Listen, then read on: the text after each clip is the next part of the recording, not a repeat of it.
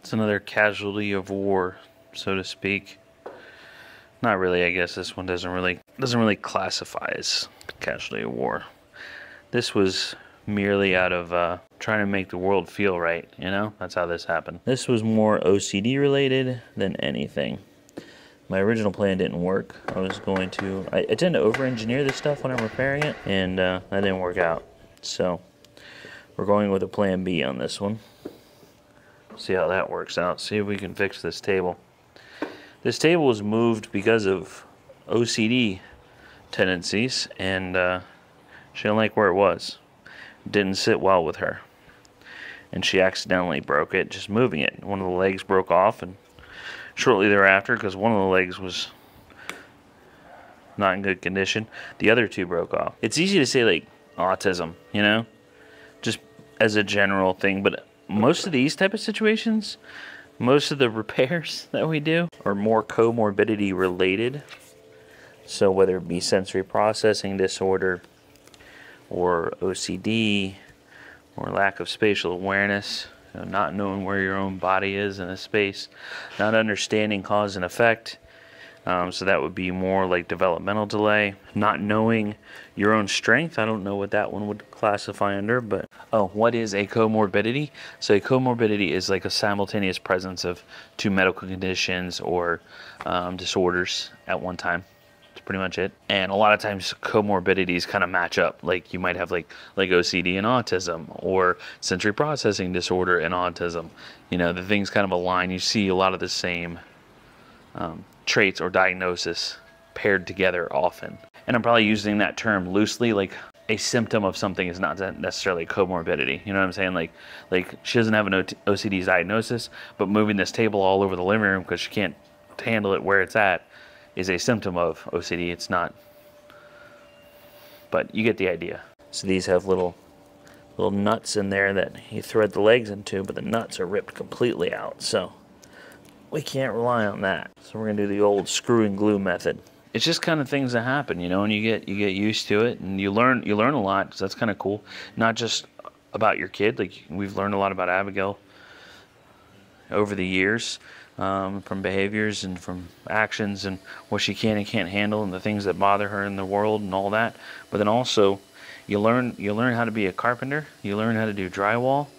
You learn how to do odd repairs on things you never thought you'd have to repair. If you've been watching for even a little bit, you know that we've repaired a few walls in this house. It's been a thing. One of them was just putting her hand against the wall as she was going up the stairs every single time for, you know, years on end, and eventually she just broke the drywall, not knowing the force that she should use when putting her hand against the wall, I guess. When she was little, we put lattice work up around her bedroom to protect the walls because she liked the sound and the feeling of laying down on her back and kicking the walls. It wasn't attention-seeking behavior. It wasn't out of frustration or anger at all. She was actually very happy when she was doing it. It's more of a sensory thing, I believe. Something she just enjoyed. So if you start kind of straight in with your hole and then you angle it, makes it easier to get that angle oftentimes. Go slow, let the drill do the work. I don't have a countersink bit, I need one, but a regular drill bit will do in a pinch. You just gotta control it. Countersinking makes it so that the head of the screw goes down in flush with the wood or whatever surface you're working with.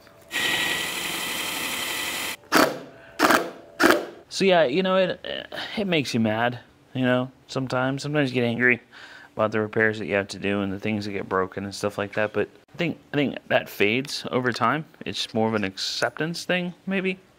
I don't know, just being honest with you guys, you know, those emotions are valid and real, and you're gonna feel them. I don't know what that material is, but it doesn't seem to be like real wood. That was weird. It's not super pretty, but it's gonna get the job done, and you won't really be able to see it, so. It's actually honestly stronger than it's ever been, so. Yeah, there's that. The lamp is in poor condition though. Yeah. Lamp, not so much. It gets set down a lot. We'll see if she can tolerate the table here. If not, we'll move it. We'll try it again, right? I was talking about the reasons behind like destruction of property, right? And it's not, I would say it's rarely just like I want to break this. Being bad. Right. Right. It's rarely that. And when it is, like, we handle it accordingly. Mm-hmm. But I can't think of any time that it is. Right. Or it's just like, I want to cause chaos and break stuff. You know what I mean? Yeah. So, of all the things that I'm thinking about, it's always like meltdown, sensory issue, OCD, things like that. Yeah. But that's what we were talking about outside while I was fixing the table. Got dinner is simmering. Sloppy Joe's, made from none of that manwich. Ain't nothing wrong with it. I'm just saying my wife's is better. So you do you. But wait, I'm waiting on the Worcestershire. Worcestershire. Isaiah's picking up Worcestershire on his way home from work. He's so cute. He calls to see what the dinner plans are. Yeah, Priscilla does like a made from scratch. I mean, she's not out there like juicing her own tomatoes and stuff, but you know, the tomato sauce comes from a can. But like, we didn't grow our own cows either. But you know what I mean. You know what I mean. All the seasoning, all the mixes, all the like, she puts vegetables in it. It's gas, as the kids say. Hey, speak of the devil, it's the Worcestershire guy. Worcestershire. Worcestershire. We need to have a real conversation about BlackRock and their role in the Maui fire. It's gonna get deep over Sloppy Joe's tonight. Isn't that TikTok, man. Isn't that a stream conversation? Huh? That's one of those conversations we have while you're streaming. Let's stream tonight. We gotta talk. Talk about BlackRock and the Maui. You're gonna have to enlighten me because I don't have any. Oh, well, I've got a lot of TikToks to show you. Okay. And I want them someone whole. splash some Worcestershire in the Splash it? Yeah. How much? I'm gonna watch you. A splash. What are You're you gonna doing? watch me? Yeah, you just. What are you doing? Getting a knife. You don't need a knife. Yeah, you just twist it. They didn't have any okra. Nope. They actually had zero. Up at the cap. Do it at the cap. What are you saying? So you just like, yeah, run around the cap. Mm-hmm. Open a can of dip. They actually had 0 bottles of your okra. Not 1.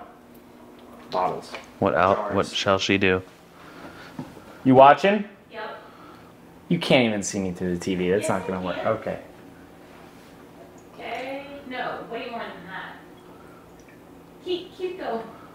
Keep going. It's dripping a lot. Okay, now mix it with the little spatula. This is nice. Priscilla and I got our coffee and came out here. We did. Enjoy our coffee out here in the morning. Reminds me of when the kids went to school back in the day. Yeah. You know, both of them send them off, Isaiah on his bus, and drop Abby off. And what's the temperature right now? Cold. Cold. It's cold, she says. 70 degrees. It's 70, guys. It's lovely. It's so cold. So fall. Brr. Oh yeah, this is great. I love it. Okay, I gotta get to work. Good news, guys.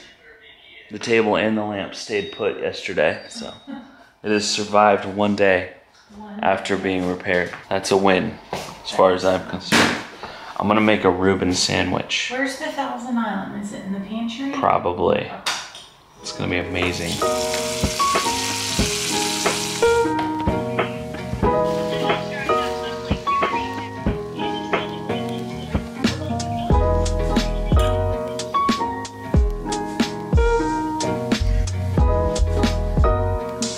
Is it so good? So good. Yay! I did not make it, but I bought the ingredients for you to make it. Thank you.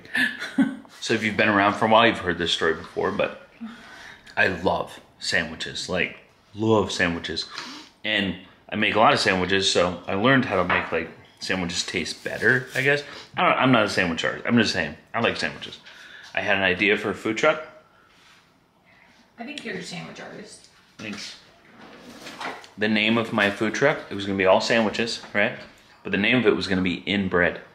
Sandwiches so good you'll kiss your cousin. It still cracks me up every time. Many of you have heard that story several times. I'm just really proud of that name. At this point, if any of you make a food truck, yeah, I'm gonna tell you can have that name. absolutely, you can have that. If you make a food truck if you love sandwiches as much as I do, you have a passion for sandwiches, please name it that, okay? And invite us. And send us a picture. Yeah.